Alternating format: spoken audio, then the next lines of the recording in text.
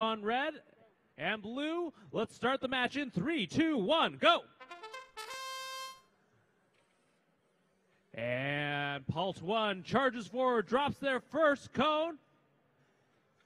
Now looking to pull from the human loading zone. Unfortunately, they are just slightly off, and so all of those shots are not making their mark.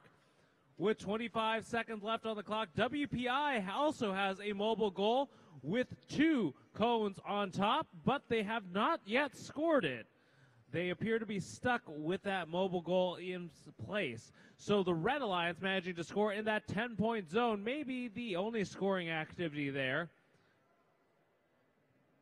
And looks like we're going to run out the clock in the autonomous period. And Red Alliance will take the autonomous bonus. Drivers ready in 3, 2, 1, go!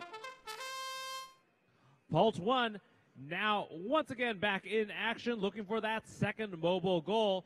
WPI trying to disengage that mobile goal. It appears to be jammed inside their robot, and that was why they were unable to drop it off, but they managed to shake it off and deposit it into the 20-point zone. With 50 seconds remaining on the clock, WPI Worcester is going for their second mobile goal. Let's see if they're more successful at scoring that one. They are. They drop it off in the 10-point zone. Now going for one more with 35 seconds left on the clock. Not at all concerned with the cones on the field. They're specifically going after those mobile goals. One left on the field. And it looks like they're going to pick that up and also deposit it into the 10-point zone. So with 20 seconds left on the clock, PALT1 has their second goal in the 10-point zone, looking for their third.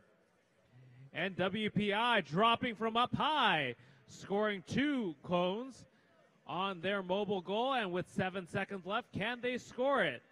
Oh, looks like it's stuck once again. They're going to have to shake it off, but not enough time to do so.